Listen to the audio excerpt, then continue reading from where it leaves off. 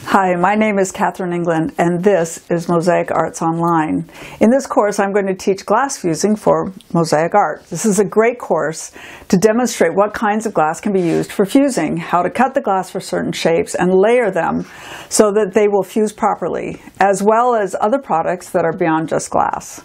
I will share ideas of how you can expand your mosaics by adding fused glass pieces of art, and I will demonstrate 3 different types of fusing techniques. There's the tack, the slump, and the full fuse.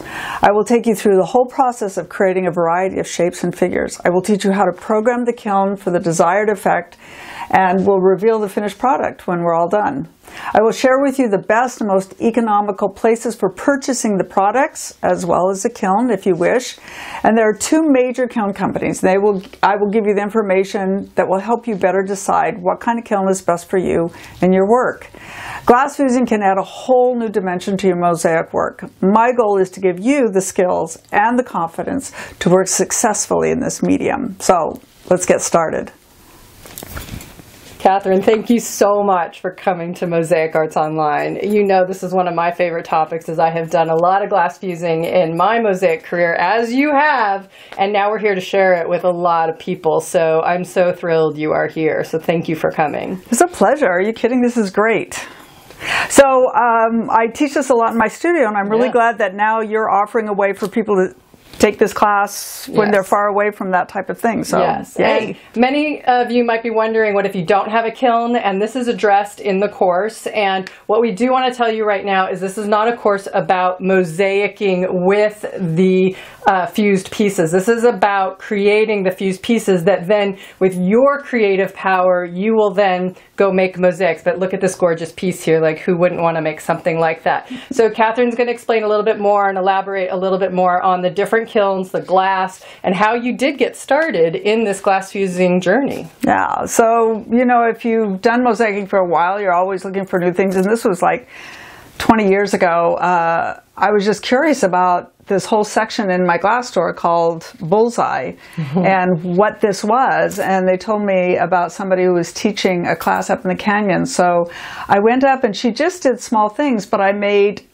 probably 100 little tiny houses, just trying different materials, layering a whole bunch of layers, and just experimenting with it. And then I started putting them in my mosaics. It was fun to fuse a bunch of flowers. They looked very different. They were extra shiny.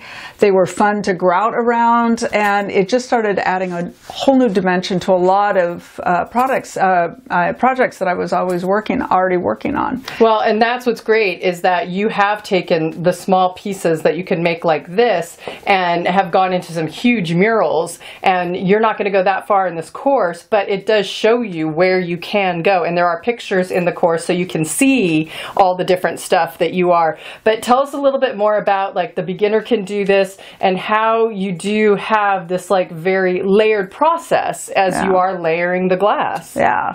So, I mean, these all stand just fine on their own. We like doing little projects at the holidays. You know, I teach kids classes, and we love working with kids. We like adding them as little gifts. So even if you're not a super big mosaic person, you can still learn to do some fun things that are really great to just play with and do on your own. And even if you don't have a kiln, most people have a place nearby where they have access to a kiln they can rent.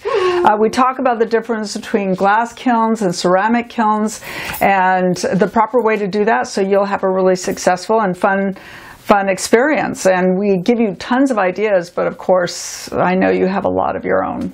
And we have a puppy on this one here. We brought a little doggy into this one, not to like pretend she's not here. He's not here. But the other thing we want to discuss really quickly is there are many different kilns that you can do. And Katherine's going to share about this kiln. But just so you know, this is a microwave kiln. It's very small. If you are just starting and you don't want to make a huge investment, neither of us have used this type of kiln, but there are instructions and different ways that you can. But just know that don't feel intimidated that it has has to be this kiln or even a larger one to get started. If you really want to start small, you could still take all the techniques that Katherine teaches about the layering, how to put the glass together, all the different types of glass that you do need to use in the proper way, and put it into something small like this and still have a successful project. Okay, good. That's really a good point. And you can buy it on Amazon. How much? Yeah, Like $40. There you go. $40 on Amazon is a great gateway to what you will definitely want to get into next. And Katherine gives a lot of information in text of where to buy these, the price ranges between this one and other ones, and what else can you add about this course?